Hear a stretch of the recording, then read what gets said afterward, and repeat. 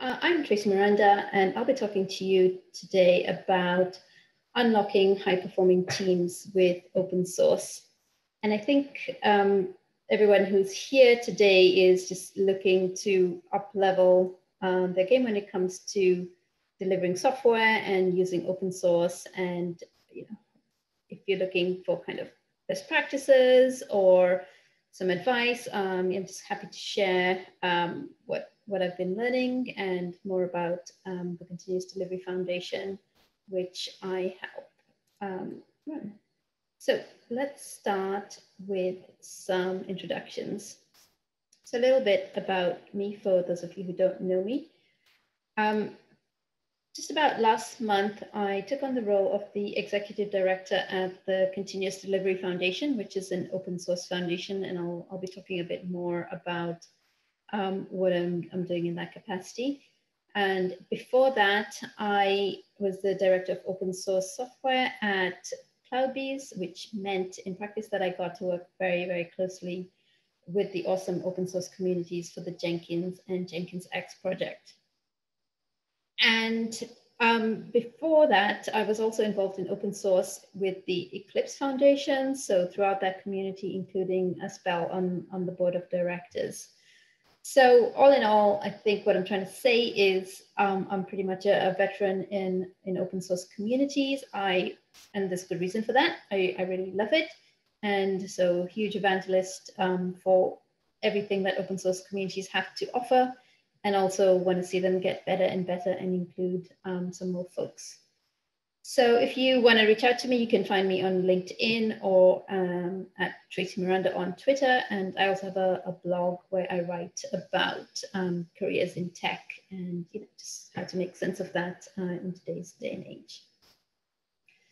But what I will be talking to you today about is what does it mean to be a high-performing team?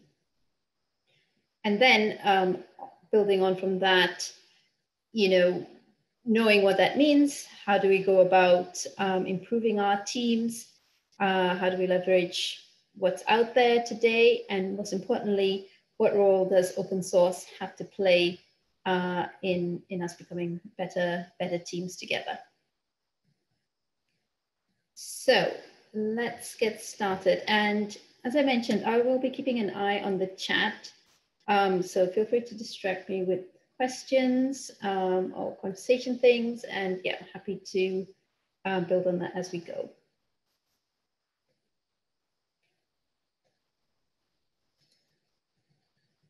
Great, sorry, I just realized. Okay, can folks see the slide that says, what does it mean to be a high-performing team? Just making sure I'm updating the right slides. Yes, thank you. Great. Okay, so when it comes to being a high-performing team, we have a very specific definition of this today, and this comes from the awesome research that was done from the folks from DORA. And what they did was they effectively broke it down into these 4 metrics on what teams that are considered high-performing, or we've even got to a point where we can talk about elite teams, do better than the rest. And these metrics, as you see, how frequently do you deploy code? What is your lead time from the moment you push the code to when it gets deployed? Those first 2 are focused on speed. And then the other 2 are delivering things safely. So how long does it take you to recover if something goes wrong? And what is the frequency or the change failure rate of when you push, how often does that go wrong? So the incredible thing about these metrics is that they found in this research that the teams that were doing it, were significantly better than teams that weren't. And particularly if you look at the lead time from commit to deploy, that's at 2,000 times faster. We have these things where we talk about 10x developers and things like that, and that's all kind of made up BS. But here we have real numbers that are talking about how you can and your team can be 2,000 times faster than other folks, just by kind of following this plan they laid out. And before I get into that a bit more, here's kind of the reference. There's the State of DevOps report, which awesome, the most recent one is back from 2019. And what you also have is the awesome Accelerate book, which accompanies those reports. And it really kind of gives the breakdown of the research, as well as how you can go about achieving those metrics. So this talk, I'm not going to talk about like how you would measure those metrics. There's lots of awesome folks who have done that. And there was a talk at CDCon last week. I can drop in the link about someone from Google talking about how you could go about measuring that. I'm not going to cover that. But what I will say in the book, I love this quote from Nicole Forsgren, one of the authors, where she says, software delivery is an exercise in continuous improvement. And our research shows that year over year, the best keep getting better, and those who fail to improve fall further and further behind. So I think with that point, what I want to emphasize is, so we have these 4 metrics. We know that's what it means to be a high-performing team, but we also know that it does feel a bit like you're on a treadmill, because there's all these people who are getting better at doing at these metrics. And then if you're standing still, or holding on to kind of the way things were done that don't help you get better, then you're just falling further and further behind, even if you think you're just in one place. So what do you need to do to actually get better and to become that high-performing team? So the answers are actually pretty much laid out in the Accelerate book. And so it's an awesome book. It is kind of the defining software book of our time. I highly recommend people read it, but if you aren't going to get around to reading it, I'm going to summarize the capabilities on this slide. So the book outlines 24 capabilities which drive improvement, and they divide them up into different categories. And what you'll see on the left in this diagram is that 1/3 of those capabilities are all grouped in this set of practices that are referred to as continuous delivery capabilities. And so that is like continuous delivery is kind of where I'm coming in from, and that's kind of the high level things we want to focus on. So some of the other capabilities you'll see, they fall under architecture or product and processes or lean management. And then there's also things on leadership, which are covered in the kind of cultural capabilities. So it isn't just, there's no kind of silver bullet. There's not just this one thing you have to do or this one great trick. It's actually getting a lot of these things done well and done well together. And this is where I'll kind of go into a bit more. So before I get into more on kind of continuous delivery and tying it into open source, I just want to talk a little about some terms which, especially if you're new to the whole space, they tend to be used a bit interchangeably and often quite confusingly. And I know for the benefit of any folks who are kind of new to the whole DevOps or CI/CD, I just want to spend kind of a minute talking about some high-level differences. So you'll often see the terms Agile and CI/CD and DevOps kind of used in kind of different ways with different meanings. But there is a lot of overlap in them, but each one kind of has its own history, and each one tends to highlight a slightly different, has emphasis on a slightly different area. Sorry, I just noticed this slide is missing. There's a reference to a document where this is from, a blog post. So I will, when I share the slides, I'll make sure that's there. I don't know where that's disappeared to. But the one thing I want to say is, so while Agile focuses a lot on kind of processes, and you have DevOps will often lead with culture and what you need to do on the people side. When it comes to CI/CD, or as I prefer to call it, just continuous delivery, as an umbrella of practices, that is really focused on kind of the tooling side of things. So it doesn't happen in isolation, but there's a lot more emphasis on, how do you go about automating things, and how do you go about delivering software, and what are the tools you need to do that. And then if we had to talk about continuous delivery, just specifically, and to just give a very kind of simplified definition, it's a practice where teams want to keep their software ready to be delivered at any time. It typically involves kind of a continuous cycle where you're coding, building, testing, and deploying. And typically I'd see continuous integration as part of that. So that would be one step where the teams can commit repeatedly, and those changes are integrated into the mainline or the trunk in a regular fashion, which is, the evolution from once upon a time where people would just save their software and develop in silos and then bring it all together all at once, and then just have enormous pain trying to put that together. So we kind of know what continuous delivery is. It's pretty well set out what some of the practices are. We have the Accelerate book, which spells it out. And the other part of the puzzle is kind of the benefits.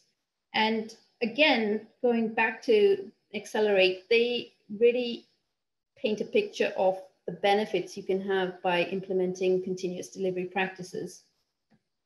So, like, if you had to imagine what your organization would look like implementing these practices, you'd need to picture an organization that delivers new features faster than its competition. Or you might be picturing an organization that takes advantage of fast feedback from its customers or its clients to really build a very deep relationship with them so they can respond to anything that they're seeing or they're bringing up. Or you might picture an organization that can pivot very, very quickly to changes in the industry, or in fact changes in the world, as we've seen with the pandemic. So there's all sorts of benefits that the research really spells out, make a big difference. And there's one in addition to all of those that I think is probably kind of more important than all those other benefits. And that's kind of the benefit it means for individuals as well. And this is all to do with burnout. And so we also know that if you kind of automate the software delivery, then the teams who are involved with that are less likely to be burnt out. And the more investment you make in implementing automation in this area, the better it is ultimately for your team. So I think besides this combination of kind of the benefits for the business, but really the benefits for the individual as well, especially, I don't know how you're finding things at the moment, but, I know from personal experience, things are pretty hard right now. There's lots of craziness in this world. And the least we can kind of ask from our organization is that, we're not having to stress out about things which we can kind of get under control and get automated in a way that just keeps the stress away. So knowing these benefits and knowing how we get there, like, there's a big question of, okay, why aren't we just all doing that? Why haven't we already adopted all these things? Why haven't we taken advantage of all this kind of amazing stuff? And I think this comes down to 3 key reasons. And the first reason is related to kind of this shift we've had in the industry, where we've sort of worked out that to kind of better implement these practices, it makes more sense to move away from monolithic code bases and to divide things up into more microservices. And then on top of that, we've got this whole set of technologies which make it better to work in distributed environments, and it really takes full advantage of the cloud. So we have cloud native technologies, things like Kubernetes and that whole ecosystem really give us huge, huge benefits when it comes to, particularly scaling and being able to kind of ramp up or down. But with those changes, it does mean there's a proliferation of environments. So now we're having to deliver to more environments in general. We have to contend with things like containers, and we have to change some of the fundamental ways we have of working. And the second thing, with these changes, that's also resulted in a very, very fragmented tool landscape. So you'll find there's lots of new tooling coming around, trying to take advantage of containers and microservices and cloud native technology. But the tools don't necessarily work well together, and it's not necessarily clear what each tool does, partly because we aren't necessarily clear about what we mean by different terms in the industry, and people will kind of use the same terms to mean lots of different things. So that's an additional challenge. And then finally, the third thing is simply that change is hard. And I love that Michael Wolf has put that all in caps in the chat, because change is hard. There's a limit, it feels, to how much an organization or an individual can be asked to do and to change in a short space of time, especially like if you don't have a good reason why that's happening. That being said, in this time with COVID and the pandemic, we have all pushed ourselves to the max. We've all learned to kind of wash our hands as if we're going into surgery. We've learned how to not touch our faces. We've learned how to wear a mask. Well, most of us have learned how to do that, not everybody, but I'm gonna guess most people here have. And I think what makes the difference is that we know when it's important and we know when it matters. And then we can kind of do these incredible things, and we can change not just as individuals, but as an ecosystem or as a community, as people. So these kind of reasons were this real strong motivation for kind of a new open source community that came to life in March 2019. And this is the Continuous Delivery Foundation, and it was formed as the home of some key open source projects. So you may all have heard of this project called Jenkins. And then its cloud native counterpart, Jenkins X, Spinnaker, the incredible technology that Netflix uses to deliver software, and Tecton, which came out of Google, and the Knative serverless platform.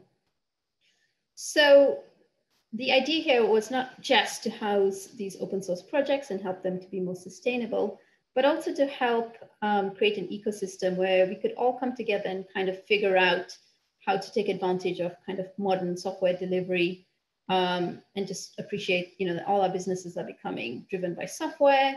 But when it comes to change, this is super hard, and unless we're doing it as a community, it just continues to be really, really challenging. So when CDF first started, we sort of saw that community as a home for this next set of continuous delivery collaboration and set of tools.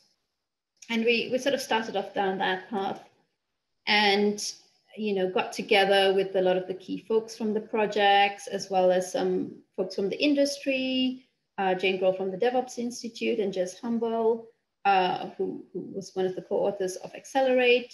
We're happy to come in and advise, and just help us kind of find our way and our direction.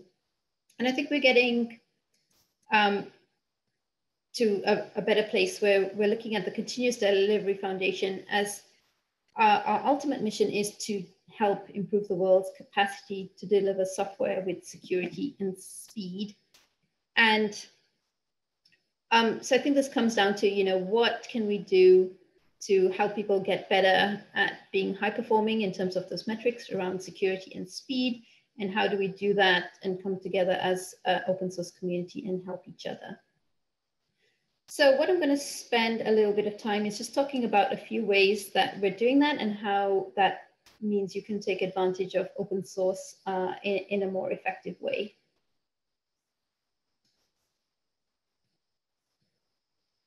Okay, I'm distracted by the comments. So I'm just seeing the creating the conditions for change is also hard comment from Craig Cook.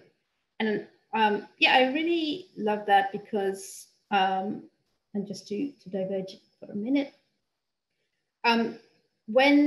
If you've ever been in a position where you're trying to convince people to do something differently, and I've done that a lot with open source, you know, there's a number of things that really make a difference. And some of that is, you know, about being persistent and championing things. And other things is about, like you said, the conditions for change. And sometimes that condition is, what is the rest of the industry doing? What is the environment you're existing in? So I think this kind of plays into it of saying, how do we help people understand continuous delivery is super important? How do we help them understand how to approach it today, that things have changed, and what you were doing 10 years ago, where you may have thought you had your whole delivery flow sorted because everyone's been delivering software forever. That was good. So why does it matter? Why do things have to change in this new world? And I think this all kind of comes together to these topics I'm talking about. So it's super important, and we want to drive for adoption, and we want to help people do that. So one of the things I'm going to highlight that we're starting to try and figure out is the whole landscape. So I talked about a kind of fragmented landscape before, and the Continuous Delivery Foundation is putting together its own kind of landscape of the tools needed for a continuous delivery solution. So we've taken inspiration from the cloud native. So the CNCF have their landscape, sometimes affectionately called Healthscape, because it's grown to kind of be this all-encompassing set of projects, which is, you know, helps give you sort of a sense of scale of the problem. But here we're zooming in on the different things that help contribute to its continuous delivery. This is still a kind of version 0.1. But the important thing to note is kind of setting out the different categories of tools. You know, what are the different things and types of things you'll need? It's not just CI/CD. I hate that term because people think, okay, you do some CI, continuous integration, and then you do some continuous delivery or deployment, and then you're done. You know, you've delivered software, well done. Pat yourself on the back. But really, there's a whole set of things that come together, and the forgotten cousins tend to be security and testing. So those need to kind of play a bigger role in continuous delivery. And you will notice that there isn't a category on here that is a specific kind of continuous delivery category. I think there's a bit of misnomer in the industry. So pipeline orchestration is what people mean when they say continuous delivery tools, but really continuous delivery is the entire practice. So all of these tools help towards that practice. So it includes, you know, that list from Accelerate, and it includes testing, and it includes continuous integration, and it includes version control. So this landscape is that start of trying to give people that realistic picture of what you need to do, and then maybe a few pointers to some of the tooling in the area that can help you. And then also breaking that up into thinking about it in either cloud native or kind of traditional sense. And this is totally open source. So if you want to add a tool or add a contribution or help us evolve it, I encourage you to get involved. Okay, so the second thing is around open source projects in this space. So as I mentioned, CDF started with some 4 incredible projects: Jenkins, Spinnaker, Tecton, and Jenkins X. And then after, I think last year, we accepted our first other project, which is Screwdriver. But when we talk about these projects, one thing to note is that we have these projects and they're at different ends of the adoption lifecycle. So you've got projects like Jenkins and Spinnaker, and lots of folks are using that. You know, Jenkins much more than anything else, and you know, everybody's heard of it. Everybody's got some sort of automation running in Jenkins. And then Spinnaker is also being increasingly used at different enterprises. But then at the other end of the spectrum, you have kind of Jenkins X and Tecton, which are both these cloud native technologies. And they are really kind of being used by the early adopters and the innovators, people who have just started to adopt Kubernetes and now are trying to figure out, okay, what does what do the pipelines look like? How do I pull that together? How do I really take advantage of this incredible scaling that comes with these platforms? And those are still kind of in very early stages. They're part of a very fast changing kind of industry and environment. So there's a lot that prevents them today from, having wider adoption, but it's something we should see more and more. So before I go more into some on JenkinsX and Tekton, I do want to hop back to Accelerate and the State of DevOps report to say that, again, one of the things we see high performers do is leverage open source software. And the data in that report talks about kind of this elite performers level, which is kind of the highest level. They leverage and plan to expand use of open source software. And in general, elite performers are much more likely to make extensive use of open source software and to be expanding the use of open source software. And a couple of reasons this comes down to, and which I'll sort of spell out with some specific examples from the projects. But on the one hand, it is about, when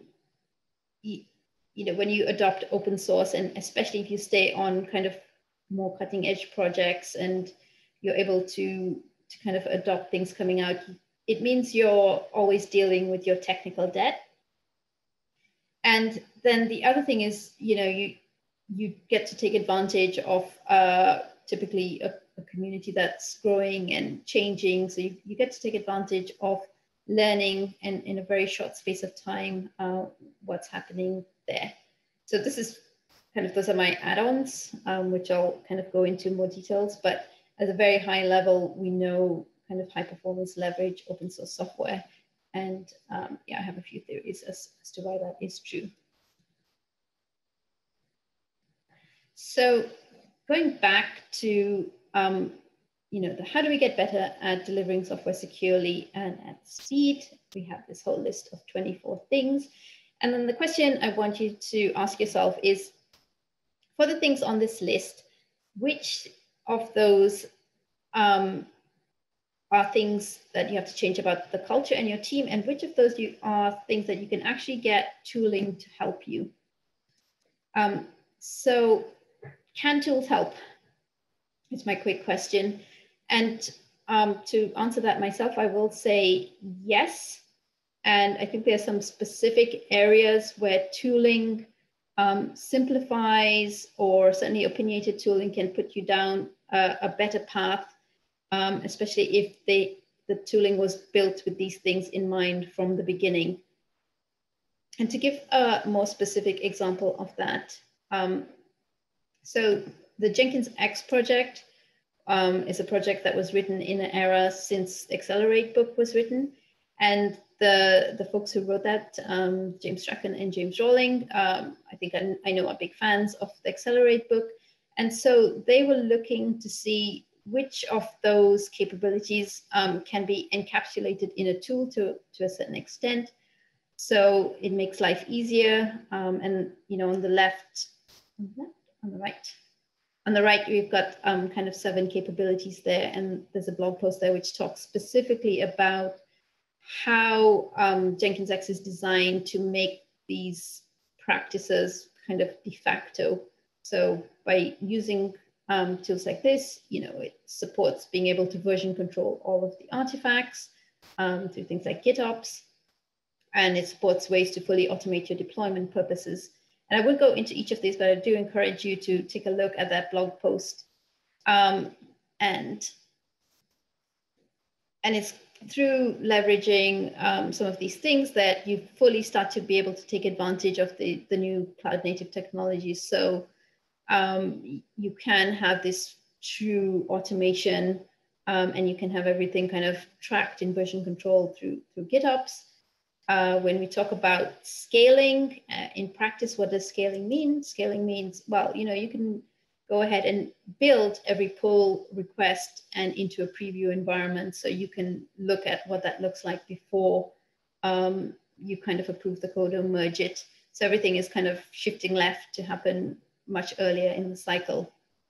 And you can have things like chat ops integration. So, modern continuous delivery kind of looks a lot different than what we've had in the past. And it really is about taking advantage of all these different features. So this is kind of one of the things when we talk about, being better high performing by taking advantage of the latest tooling.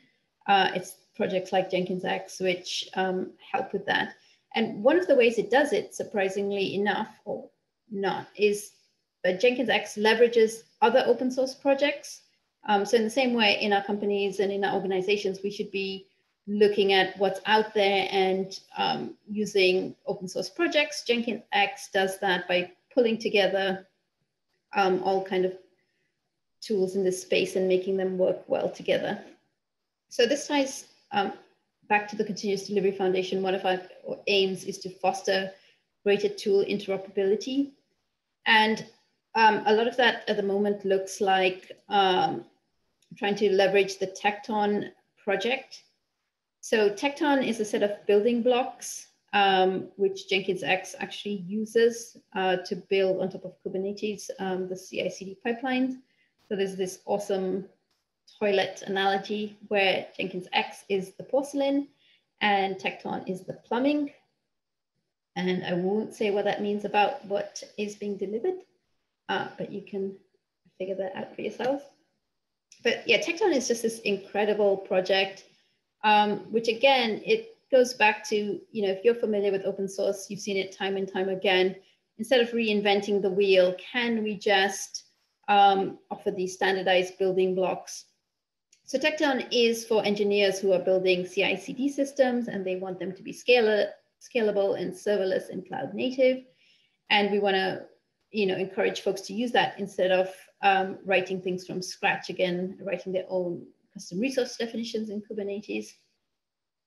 And so it's not just JenkinsX that uses it. We know like the Knative project from Google are using it. IBM and Red Hat are using it. Puppet's using it as their basis for their Relay project. I just saw a lovely project from eBay where they're kind of rewriting things in microservices and they're leveraging Tekton. So I think this is another way open source really makes a big difference to the industry, where if we can all kind of agree to use shared building blocks and to have them more portable and interoperable, then we can really kind of get to the next stage of where we're innovating and we're not just reinventing the wheel over and over again.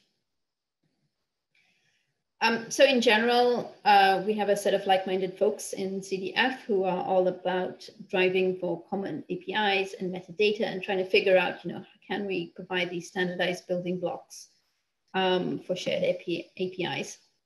And that comes in the form of the Interoperability Special Interest Group, which is a community-driven initiative set up by folks from the community and is open for anyone to join.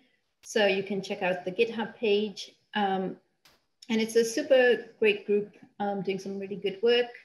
One of the first things they sort of worked out is that everybody was using the same terms for different things. So we had to just start out by establishing this kind of shared vocabulary, which we call the Rosetta Stone for CI/CD. So just understanding why different projects, what the different terms are and whether they're the same or different, not just in pipeline orchestration tools, but also kind of version control tools. And again, that's something open that you can contribute your own tools or terminology to and kind of be part of that conversation. Okay, so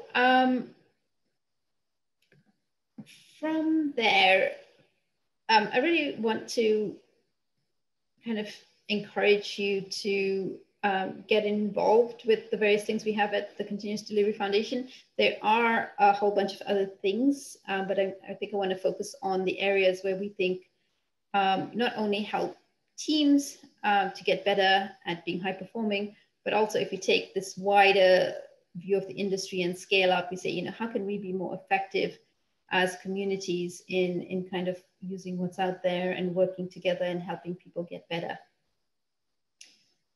And I'm going to just wrap it up with a few concluding thoughts. and then see if we've got any questions, anything from the audience. So to conclude, you know, I think when it comes to high-performing teams, we all want to get there. Accelerate tells us how to do that. And what our challenge is to figure out which of those can we kind of leverage open source tools to do and get better at, and which of those, you know, and then free ourselves up to work on the really hard things of changing people and changing cultures. And if I had to summarize kind of what I want you to take away from this talk, is that we know what it means to be a high-performing team. It's kind of spelled out in the metrics. And Accelerate book gives us the high-level steps to unlock this high performance. And as we see, continuous delivery practices are key to that. So about a third of the things you want to do fall under this umbrella of continuous delivery practices. That being said, what you think you might know has changed with microservices and cloud native technology. Have changed the game for all of us. So in many ways, we're all kind of trying to figure it out again in this distributed environment. Change is pretty challenging, but once again, open source can come to the rescue there. So you can look at adopting open source technologies like Jenkins X and Tecton to make the most of what modern software delivery has to offer. And then the other side of that is just by joining open source communities, it will really help make your continuous improvement journey easier. If you want to create that environment to help bring about change or get support from other people in the same boat, we're doing a lot of that at the Continuous Delivery Foundation. So I'll finish with a plug to say, you know, just get involved with our community, either with specific projects or the interoperability group. We also have an end user council for folks who are trying to figure out things around, you know, compliance and governance and developer experience. So just reach out to me and happy to give you some pointers. We just had our first CDCon kind of last 2 weeks ago. And these are kind of some of the selfies. So they are lots of great people who are part of the community and are happy to come together and work together. And finally, if I kind of had to summarize what we're all trying to do is we're trying to get better at doing continuous delivery. We're trying to leverage open source and everything that open source stands for, the transparency, the collaboration, the innovation. We're really driving to have a much more kind of diverse community, which is open to kind of the next generation of folks who are contributing. And I think if you put those all together, you know, that's really where I see CDF being and the direction we'll be going in open source. So finally, good luck with your journeys in becoming a high-performing team. And yeah, I welcome you to join the Continuous Delivery Foundation and just let us help you in that journey to getting there. Okay, so I'm going to leave it there and see if I can find the questions in Zoom. Does anybody have any questions?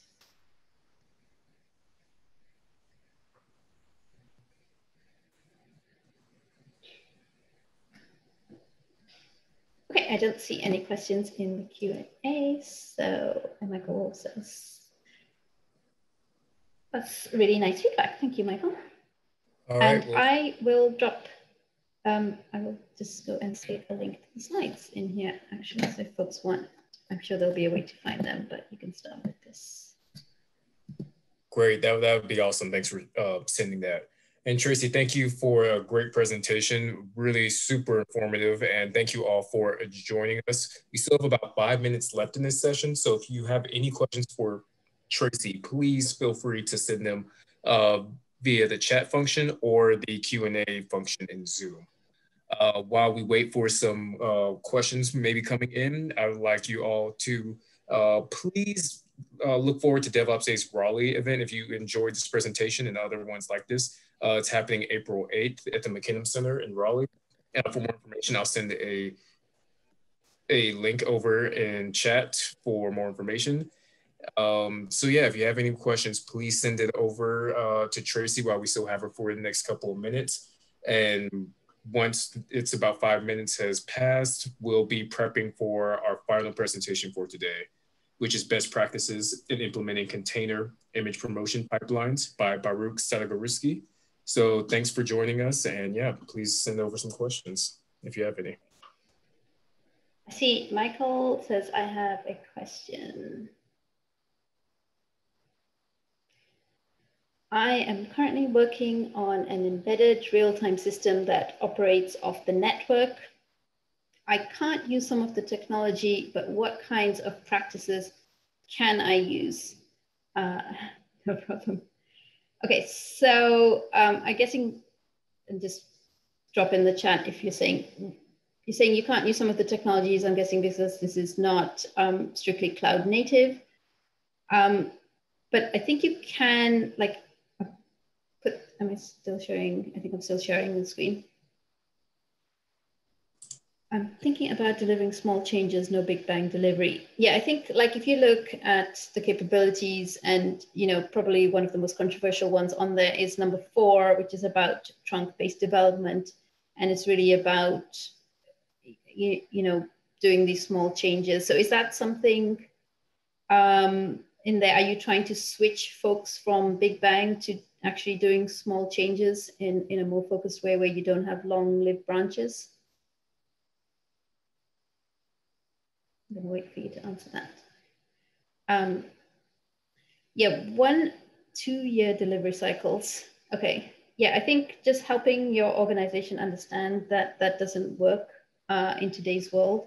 And I'm pretty sure there's, even in the embedded space, I used to work in that area, there are folks who are getting better and better, and that, software delivery is going to be the differentiator. So one of the things about the research was that it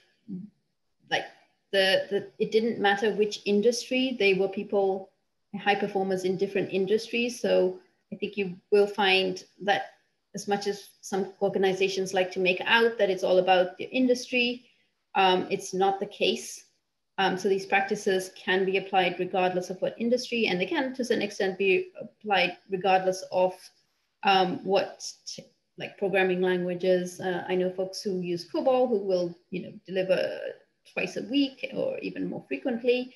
And I think it is all about kind of just getting the team set up and, well, really meeting all these requirements on there. Given regulatory beliefs, they do not see that it can be done like this. Microservices. Okay.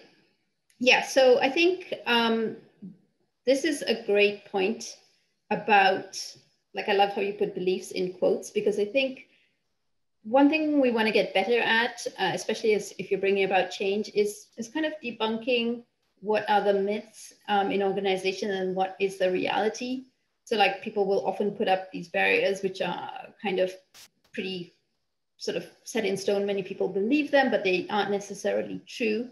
And I think this is where community helps as well. We do have an end user council where we get together and people compare notes on what it actually means. And we have some folks from regulated industries. So I think that tends to be a good way as well of knowing, what is the reality of industries. Most of them, like I think there are some key ones where it is a blocker for some things, but in many cases, it's not the case. Let me drop a link to our end user council. And if that's something, there's a way to get in touch if you want to join it. And then I think my best recommendation is find folks in your industry who are doing things in kind of a more high performance way, and kind of leverage that to take it back to your organization to kind of beat them over the head with it, because I'm going to guess half the things that are being set up as barriers are just not realistic barriers.